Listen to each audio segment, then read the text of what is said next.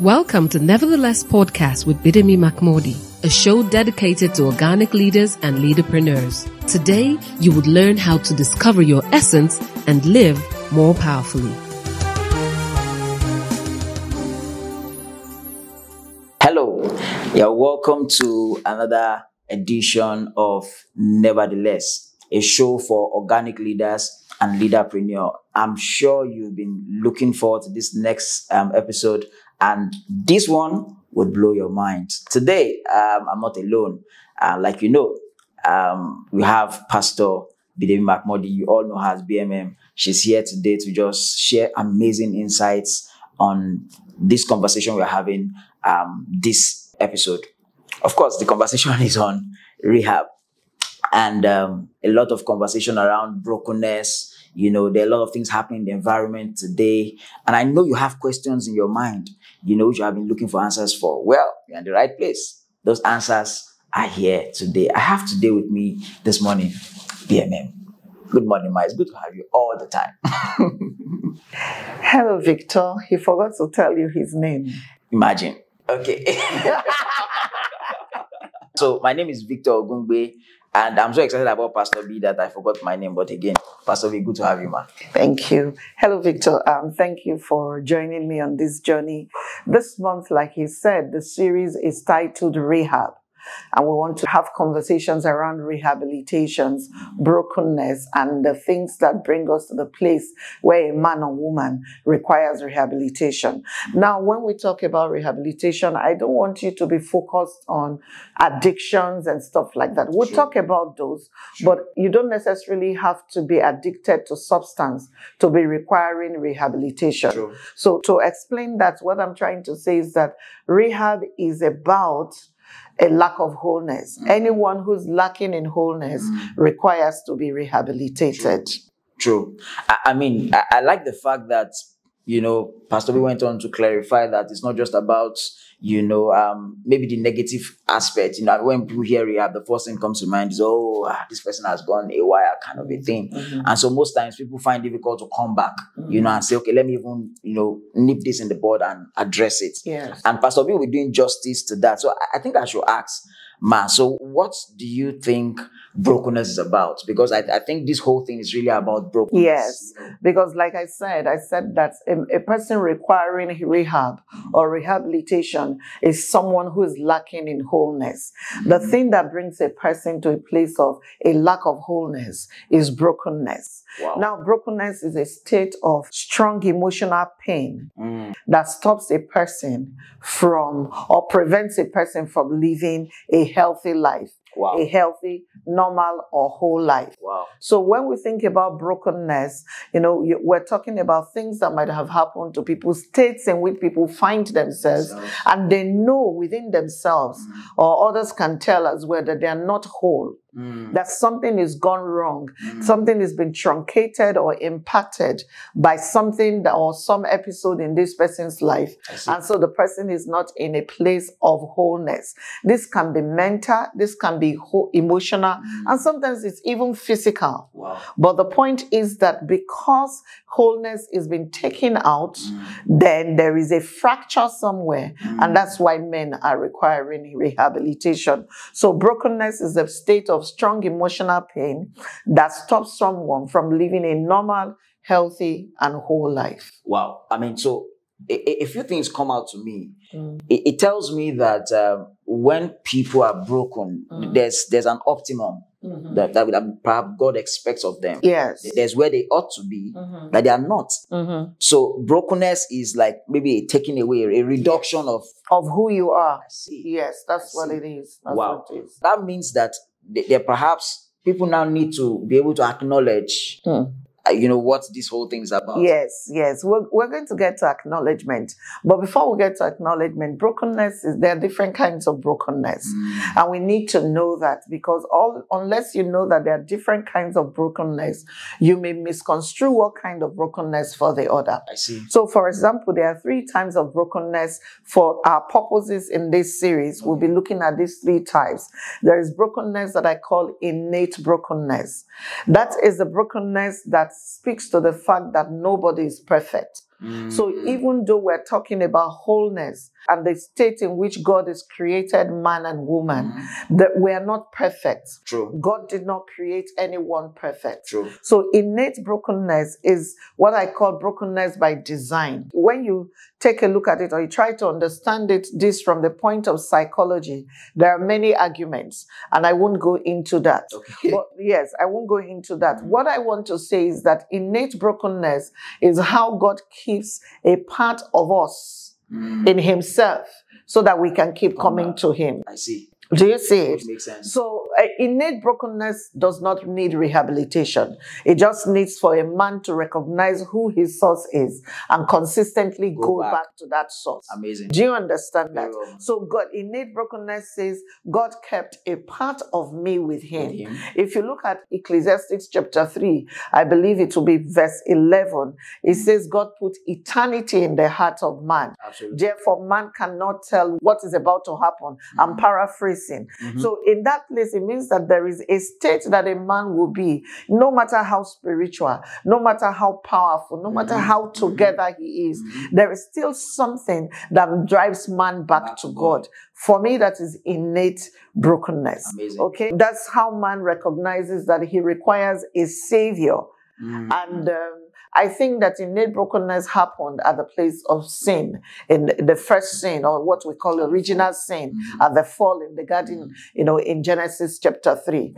So man that God created to be premium, because of that falling away, at that time, man now needs to make the effort to retain brokenness. The introduction, if you like, of salvation is God trying to restore man to himself, to fill that gap or bridge that gap between when man fell and fell away from him and when man comes back to him. So I've given you two examples or two different kinds of innate brokenness. Number one that is universal. Actually, both of them are universal. But the first one says God put a part of himself or took a part of us away so that we can always need him. You get? And then the second one says because man fell, even the best of us that God put in us became fractured. And the only way to deal with it is to go back into rehabilitation by salvation. That's the first kind of brokenness. The second kind of brokenness is what I'll call imposed brokenness. Imposed brokenness is a brokenness that happens to someone. This kind of brokenness is something that happened to you in the course of life. So someone knows that innately he's broken. So he needs a savior. He finds a savior and he's fine. He's able to live his life the way he should live it. But at some point, maybe a death happened, trauma, maybe a heartbreak happens, some emotional disorder, something that imparts upon the emotion and the psyche of the person. Breaks someone. In Christianese, we call that soul wounds. Something fractures something on the inside of a man. So the man who was innately broken before and was needing God now is shredding to deal with. True. And that is really what the gospel is about. Because Jesus said that I've come to give life and life more abundantly. True. So it is when we understand, which is why I said when we talk about acknowledgement, but we must understand first and foremost that it is not to us when we find ourselves in the place of brokenness. If life does happen, and indeed life happens, you need to recognize that because life happens, brokenness will occur. So the idea is not to hide when you find yourself in the place of brokenness. I'm running ahead of myself, but I just want us to know that everyone at some point in their lives would go through what I call imposed brokenness, where it's not your fault. Something playing out because something has happened. True. A child who loses his father in the prime of his just getting to know his father and understanding the place of a father in his life will begin to fill that gap. True. Now, the trick is, if we don't catch this early and begin to proffer some of these solutions that we're about to proffer through this month, in looking at the rehab series, that brokenness can send someone off on something I call a tailspin. So because of something that was not his fault, that fundamentally happened to him, because nothing is done to close that quickly, what happens? He begins to go off on a tailspin, and he begins to find himself in things that are inconvenient, which were meant to help him, but further break him. True. Do you understand that? True. The third type of brokenness is what I call intentional brokenness. I see. We've looked at what? Innate brokenness, imposed brokenness, and now we're looking at intentional brokenness. Now, this is tricky because this is brokenness that is self-inflicted. Wow. But it is for good. I see. Because not all brokenness leads to bad endings. Do you understand that? So intentional brokenness says, I have reached a ceiling in myself. I feel like there is nothing anymore that I can do. I feel like I have been there, done that, bought the t-shirt. I'm at the prime. I'm the best person in the field. When you reach there, if you understand intentional brokenness, what should you do? You should submit yourself to a stretch. One of my quotations that's gone really viral and all over the world says that the human spirit is like an elastic band. The more you stretch it, the more the person becomes. So rather than thinking that when you are stretched, you will break and you will not be fixable anymore, this intentional brokenness says to you that when you allow yourself to be stretched, it will bring you to the place where you make headroom so that you can grow and mature into that. Do you understand that? Yeah. So there are 3 types of brokenness. That's what I've said. Innate brokenness, that brings us to the place where I say, by our design, we are not exactly 100%. We're not perfect. Jesus even said it. He said, no man is perfect. And then we have imposed brokenness that comes upon us because life happened to us. And then we have intentional brokenness, opening ourselves up to, from a place of family that is familiar and safe to a place of uncertainty, because we can tell that there is room at the top for us. Yes, do you understand very that? Well, do you well. have questions? Of course. Amazing, amazing insights you've shared thus far. I want to just take you a little back to the first. Yes, it's fine. Which is the innate one. And I like the way that you broke it down into 2 places. It makes us see that one man needs God, salvation, very important.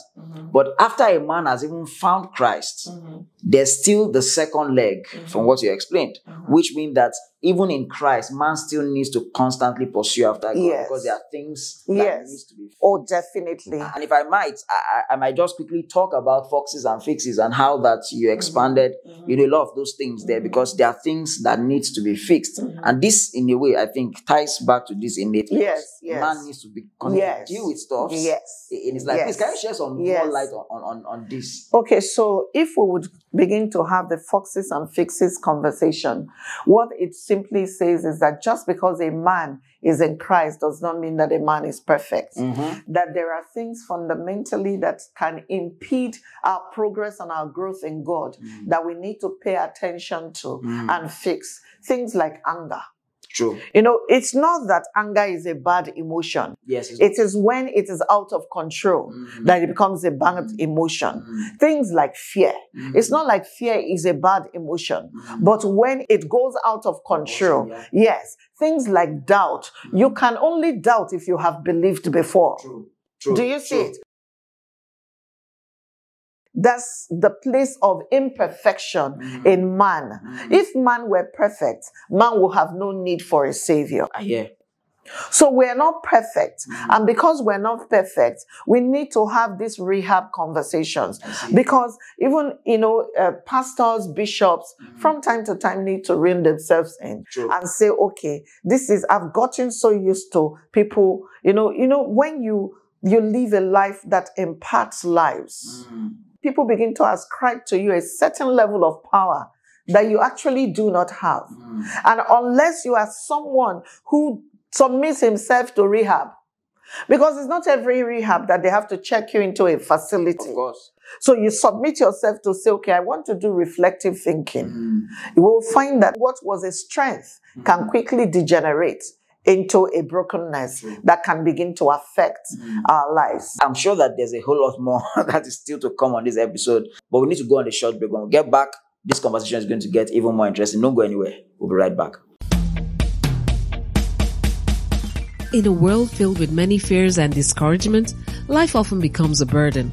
For those who know the way, life is just simple.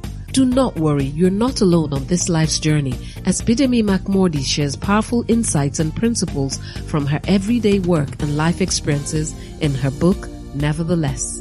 NeverTheLess is a book designed to encourage and equip you to face life with courage, hope, and determination.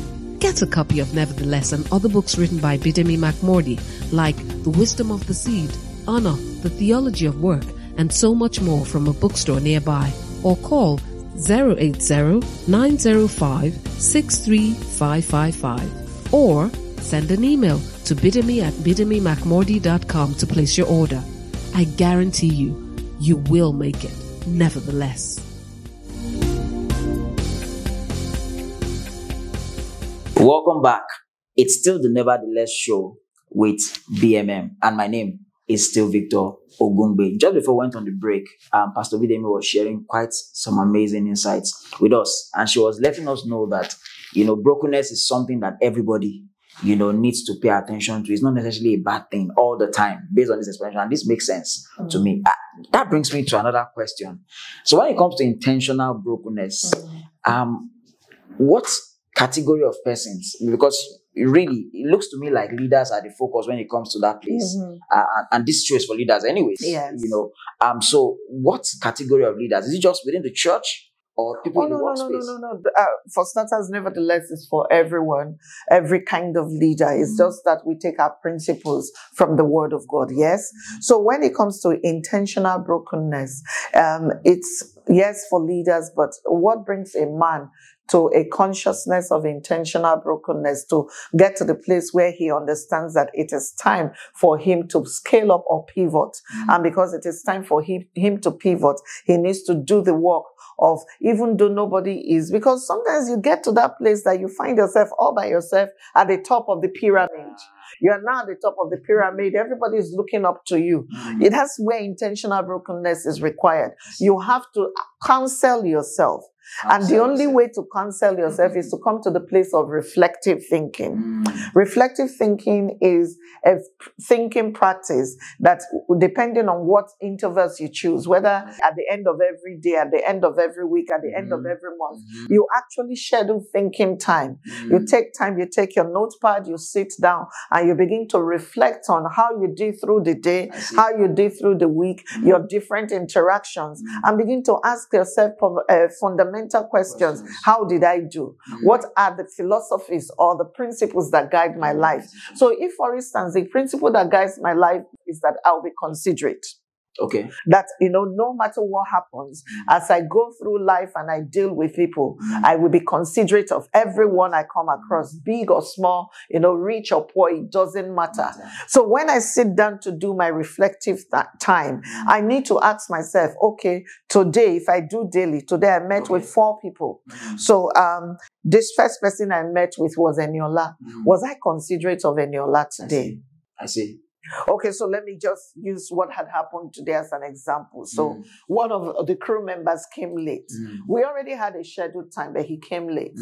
But what was his excuse? His excuse, or his reason really, is that it's not that he didn't leave on time, but I actually know that there's something wrong with the stretch of the road from where he's coming from. And because of that, it has impacted upon his time to get to the studio for us to do what we need to do. Yes. Consideration means that even though he has kept me an hour behind time, because I know that it was really not in his control. Consideration is I put myself in his shoes. And I say to myself, well, yes, he came late. Because of that, today's recordings dragged. But you see, it's not his fault. I'm considerate. So if I'm going to push my consideration a step further, when we finish, I should say to him, maybe next time you need to shoot, you need to be move closer to studio, because we know that the roads from your side have issues, so that doesn't have to impact upon our timing. Do you understand it?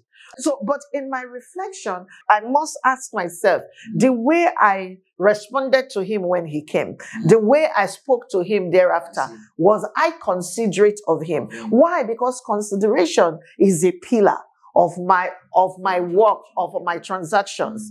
Now, if for any reason, maybe because of the pressure of all the things we need to do, I wasn't quite considerate of him in that conversation. Intentional brokenness means the next day, because maybe this is in the evening or at night. So the next day, I ought to send him a message and say, look, I actually realized that I was harsh with you when we had this conversation. I am sorry. See, intentional brokenness means an acknowledgement that, you know, I'm not perfect. Number two, I need to be more and I can be better. And especially a vulnerability. That I don't need to be the macho man and the superman every time. You know, I have blind spots. So it's possible that this thing that we're talking about, or this conversation we're having, that I made a mistake and it ran away from me. I see. Do you see? When you take a look at it like that, that's not something a lot of leaders do. Leaders don't do that because we've been fed the lie that when you're vulnerable and people know how, you know, what your weak spots is or the places you struggle at, that they will take advantage. Does that happen? Yes. True. But I think that intentional brokenness makes us better leaders. That's what I think. Another way to, you know, to be able to understand when you need intentional brokenness is to never forget your previous hurts. The things that brought you, even if they were imposed brokenness. Because imposed brokenness have a way when we tend to heal from them or deal with them. Imposed brokenness have a way of making us what I call calcify. You know, if you know that when a bone breaks and then, you know, when it's healing, depending on how it heals, it can calcify. And then even though it's functional, it's rough. As leaders, calcification, because of the things that happen to us over time, can make us rough around the edges when sensitive issues come up and they are being talked about. Do you understand it? They are the same issue. Exactly. So say, for instance, I'm a leader who, because I trust, I've been taken advantage of by someone for money. And people have fleeced me out of money. It doesn't matter how well I heal. I'm now very sensitive to people asking for money. So, you know, if I don't take care of it properly and I don't do the work of discernment and filtering, the odds are I would lash out at people who are actually just innocent and they're honest people and they're sincere about their request of what it is that they're doing with me. But my sensitivity because of my previous experience, even though I say I've healed from it, puts me in that place where I'm like this. I understand this properly because I'm going through a rehab of my own, even in this season, and it's relational, because especially in relationships, rehabs tend to happen. And you now find yourself in that place where, because of maybe a series of the way that people have acted with you that you don't think that you deserve. And please, I'm not even saying you don't deserve it or I don't deserve it. I'm just saying my mind doesn't tell me that I deserve it. I get it. So because of that, I am sensitive. There are people I know, sometimes I look at them and say, well, this person is genuinely, you know, a value add and doesn't have an agenda. But my mind and my block right now says everyone has an agenda. So to be able to deal with people, you know, going forward, I have to stretch That's that thing I'm talking about, intentional brokenness. Yes. And intentional brokenness in that regard means I may have to open myself and I could be hurt again. But I will not shut myself down to relationships that can be empowering simply because people have not acted the way they were supposed to act in previous seasons. True. Do you see? This makes sense. And I've also seen that, again, as someone who goes through rehab many times, I don't have a problem. I'm always going to rehab. It's fine. But that's because I want to be better. As someone who's also gone through rehab a couple of times or many times over time, I've also found that when you do this intentional brokenness and you handle your rehab time properly, those relationships, even though they break in one season, can be introduced in another season, maybe after 5 seasons interval, and they become empowering again. It is the reason why leaders cannot continue to just think, to use the expression that we use, throw away the baby with the bathwater. Do you understand? I wish that we could, say everything, but again, we still have time. So I was going to zoom a little into, is it inflicted now? Imposed. Okay, good. Imposed. People get to experience life in many ways. Yes. To pick the example you used, the example of somebody who has lost a father or a loved one, I know that women go through a whole lot when they lose maybe their a spouse, and sometimes many of them even men too. Even men too, and it becomes difficult to even now continue. It becomes difficult. Can you shed a little light on on this? Imposed brokenness. What makes imposed brokenness different from the other ones that I've talked about is that 90% of the time you are the victim. I see. The one to whom it happened to is the victim, in that they didn't sign up for this life. True. They didn't go to the market and order it, but it happened to them. It's life that happened to them. I see. But you see, the key is not to see yourself as the victim. Not to see yourself as a victim. No. And that's amazing. Yes, because it happened to you. In the dynamics of when it happens to you, the English word for you is victim. So we're talking about things like rape. We're talking about things like abuse. You're the victim. Do you understand it?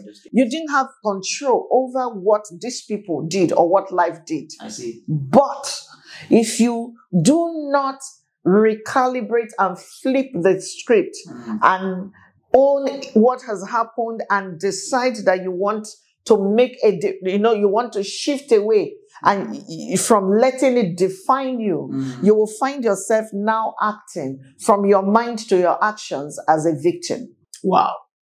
So it's not that life doesn't happen. Like a man who loses his job suddenly when he has 3 children in university. I mean, think about it. Imposed brokenness. Initially, he will think, I will soon get over this. It will soon be over. And then he now finds that, what he thought that, I lost my job in another 3 months, 5 months, 6 months, I'll get another job. That begins to stretch. 1 year, 3 years, 5 years. And the children still need to go to school. Of course. They still call him daddy. That can fundamentally affect a man's psyche. Very true. But when you don't see yourself as the victim, when you see yourself as there's something God said to me last year that has become a lifeline in many situations for me. He said to me, there are no disappointments, only new experiences. That was amazing for me because I can't begin to tell you how many things I've experienced between when he told me around July of last year or August of last year and now, that the only filter that has helped me keep going, it has become my rehab line of sorts. There are no disappointments, only new experiences. No disappointments, only new experiences. So you can't allow, even if someone calls you the victim, after a while, you need to begin to find a way to get out of that mode. True. Otherwise, imposed brokenness it's horrible what happens when people remain in that place. We cannot afford to remain in the place of brokenness. If there's one takeaway that we are going to hold on to in this episode, is the fact that we cannot afford. And please remember what Pastor B said, that there are no disappointments. only new experiences. So it doesn't matter what happens to us, we're going to hold on to the fact that only new experiences, and that new experience, God is teaching me something. Yes. I'm becoming better. I'm learning something new. Ma, as we leave, I want you to, I know you said you went ahead of yourself, but I want you to, zoom in a little on this acknowledgement part, even as we leave on this final episode. Okay, so because when we think about it, how does a man know he's broken? The thing about brokenness, when it's unacknowledged, is we become the last people to know that something is wrong with us. Because again, how many of us go on the street and we're asked to describe ourselves and say, I'm a broken person? We don't, that's not a tag we like to describe ourselves with. And because that's not a tag we need to describe ourselves with, we need to come to a place. That's why, reflective thinking is one key thing that I want people to go away with in this episode. That you need to, when you sit down and you do the work of reflection, you can tell that the way someone did with me 6 years ago brought me to the place where I was really broken. And it doesn't have to make sense to other people. True. That's the thing about brokenness. It doesn't have to make sense. There are things that, I have 3 children. There are things that will happen to my daughter. My daughter has a high threshold for pain. So when my daughter is ill, she's like me. She keeps going. She keeps doing the things that she needs to do. But my older son hates pain. No threshold. In fact, 0 threshold for pain. Before something is like, oh my God, oh my God, oh my God. Do you understand it? True. Now, when myself and my daughter are looking at him, I'm wondering, what's wrong with him? Why is he losing himself? Do you understand it? Yeah. But just because it didn't make sense to us doesn't mean that it did not happen to him. I follow. Do you understand it? Very well. Because our makeups differ. True. And because of that, we cannot deny when someone says this is brokenness for me. Don't sweep it under the carpet. In subsequent episodes, we'll look at how to respond to someone in the place of brokenness. But really, reflective thinking is a key. Always sit down there and take a look at how you processed and where you got to. What was the conclusion you drew from the things that happened to you? Amazing. Does that make sense? It does make a lot of sense. All right. Thank you so much for sticking with us in this first episode. In the subsequent episodes, we would do well to have further conversations. Thank you for listening. Remember that this is still the NeverTheLess show, a show for organic leaders and leaderpreneurs. Remember what I say to you, that God has put a superpower in each of us. And if you embrace your superpower, you live a powerful life. God bless you. We'll see you next week. Thank you for listening to NeverTheLess. For more information and resources, call 080-90563-555 or send an email to bidemi@bidemimark.com. Don't forget, discovering your purpose helps you live more powerfully.